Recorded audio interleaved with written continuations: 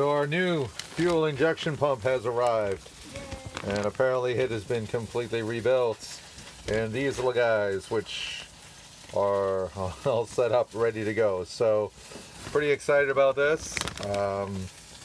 What had happened is there's springs underneath here. Over the years, this boat sat for a few years. These springs corroded, little parts of the spring broke off, completely destroyed this one. In my attempt to replace the other springs, there's a secondary part that came out and it didn't line up properly, and apparently things became a real mess. So this is the new injection pump for the AMR. Not a particularly cheap rebuild, but glad we're getting it, so we're going to be underway soon. All right, folks, this is Phil from Desperado 2. Take care. Bye-bye.